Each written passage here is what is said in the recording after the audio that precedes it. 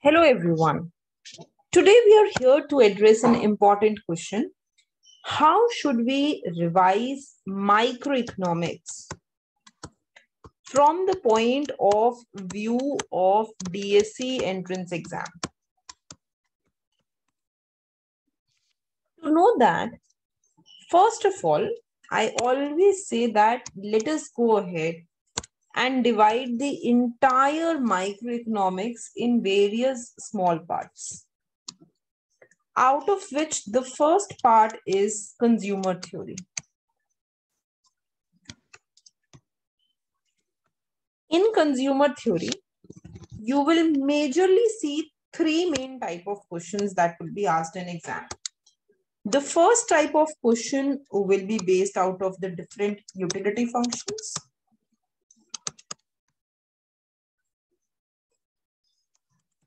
Second will be questions on Slutsky equation. And third, there will be questions on uncertainty. Majorly, these are the three type of questions that will come from consumer theory. Now, when it comes to utility functions, you will have to do different composite utility functions also. For example, if you look at DSE 2017 paper, you will see functions like this. You know, they will ask you min of x plus y, comma 2x. If you look at DSE 2018-2019 paper, you will again see some composite functions like this, min of x plus y, comma, plus, you know, maybe something like this, max of ax, comma, ay, ax plus ay, something, sorry, min of x, comma, y plus max of ax, comma, ay, something like this, right? Then we have seen, and this is coming since DSE very, very, very early years. So, you know, if you remember in our classes, every year from 2005, 2007, 2017, 2015, there was this very famous question we did, which was related to Miss Bijli, and a min function was given, min of electricity and widgets.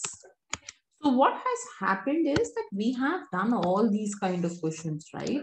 This is very, very important. These min, max functions, these are very, very important from the point of view of entrance exam. This will definitely come in exam. This is type 1 of the questions that come in exam. Then the second kind of questions that you have to focus on are the Slutsky equation questions. So here you should know what is substitution effect, what is income effect, what is total effect, and you should be able to calculate these things here, right? So here one more thing can come. They can ask you question on Marshallian, Hicksian, demand curve properties. Not directly, okay? Some way or the other, they will give you this. So this is the first task that you have to do. The third is uncertainty. So under uncertainty, you have to go ahead and you have to focus on questions like risk premium, right? Certainty equivalent, etc. This question will come in exam. So this is the first kind of question. This comes every year only. So they will give you different functions. This comes in IIT also a lot. This comes in your ISI also a lot. So they will give you a risk, they will give you a utility function. The utility function may be of a risk averse or risk lower individual, and accordingly you may be asked to calculate risk premium, certainty equivalent, etc.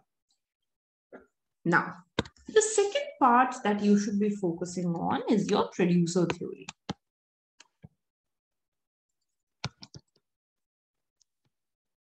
Majorly in the production theory, you should be focusing on your production functions, on the cost function, on profit, on monopoly, and on oligopoly. So for example, we have seen that in DSE, and you have to go through all the past year questions for related to a particular topic. So you pick up on a topic. This is what I usually prefer to do. So, if I start with, for example, consumer theory, then I will pick up all the past year questions of consumer theory. First of all, I will pick up all the questions which are related to utility. I will do all of them at a go. Then I'll pick up all the questions which are related to lexicographic preferences. And I will do them in a flow.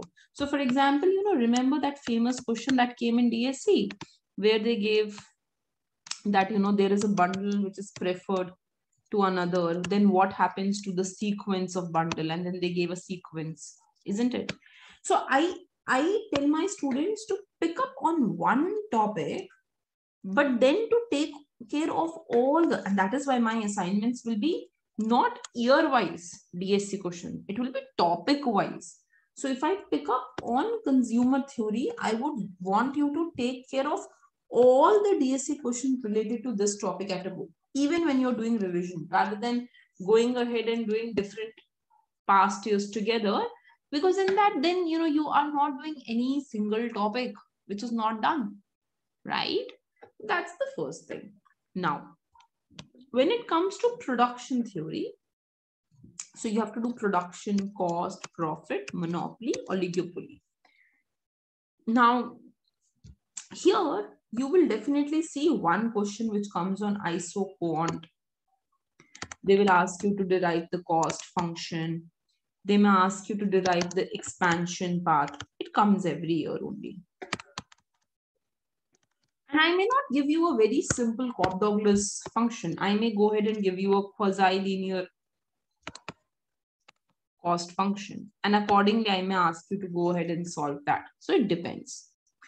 Then, and profit functions would also be coming here. Then from monopoly, I will go ahead and I will I can go ahead and I can give you a question directly on monopoly. I can give you a question to compare it with perfect competition. I can give you a question to calculate the deadweight loss. Anything, right? And in oligopoly, definitely we have questions related to Cournot, Bertrand, and Stapelberg. Now here in Cournot especially, what has been seen is that the marginal cost given in the past years will be different for different firms. Students only practice equivalent marginal cost. They don't consider what happens when MC is different. But you should be doing that also. That's the second part. Okay. Now, when it comes to the third part,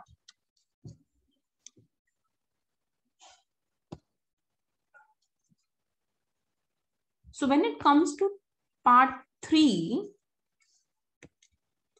this third part is basically related to your general equilibrium. Expect sometimes, DSC gives 4 to 5 questions also on general equilibrium. This is also one of the scenarios which happens. So you may get 4 to 5 questions from this. So what do you have to do here? You should be able to, one, calculate Pareto efficient solution, calculate Walrasian equilibrium, competitive equilibrium, calculate the price ratio of the competitive equilibrium, etc.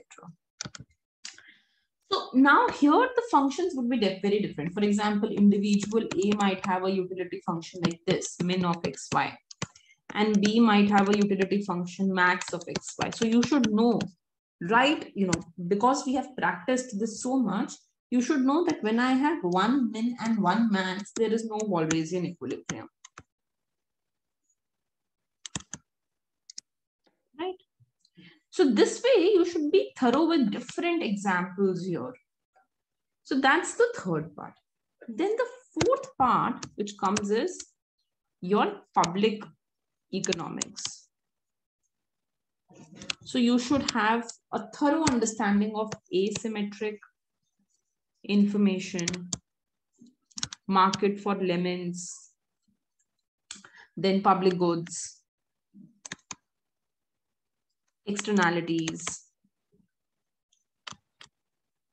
Many questions have, you have for practice from the past years. So for example, I don't remember which year it was, but there was this question that came. But there was one question which merged the concept of externalities to the concept of general equilibrium. And how can we merge the two? We know that, right? The only way to link these two things is to understand through first welfare theorem and second welfare theorem, because we know under what conditions first welfare theorem does not hold true, and then from there only we introduced the concept of externalities also into being, right? So that is where you can go ahead and you can consider these examples. Now let me give you a few more examples. So I'll go to our website and let me go ahead and show you there. So this is from ArthaPoint.com. And if you go here, this is DSE 2021 paper.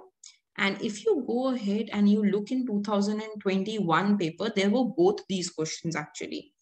Every year they will ask you questions. So you have to go ahead and you have to see. Selective studying means that if you're studying microeconomics, and in that, if you're studying the topic of externality or general equilibrium, you should be able to figure out all those questions. If I type in public good, do you see that there is this question that came? And this question is exactly from the unit that I'm talking about, which talks about public good, moral hazard problem, altruism, risk sharing. So we should know all these definitions also. Similarly, if you go ahead and supposedly you are revising general equilibrium, then you should know what general equilibrium is. If you're revising preferences, then you should only focus on the questions of preferences. So for example, if I type in externalities, do you see I have a question on first welfare theorem? So I have to go ahead and revise accordingly only. It's not that I can go, I should be going ahead and doing all the things at one go, right? So this is the fourth part. And now in the fifth part, I would like to go ahead and I would like to focus on game theory a bit. So, although I have taken oligopoly in that part, but game theory in itself should be thoroughly done. So the minimum that you should go ahead and you should do is do all simultaneous games.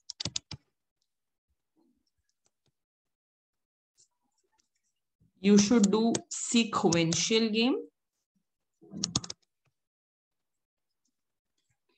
And at the same time, you should also go ahead and you should at least please do infinite games, indefinite games or infinite games. Earlier, there used to be questions on this. Last 2-3 years during COVID period, they have stopped giving questions, but it can come as one of the topics. So, this is how you can go ahead and revise microeconomics from the point of view of Delhi School of Economics. Okay, thank you so much. Best of luck for your exam.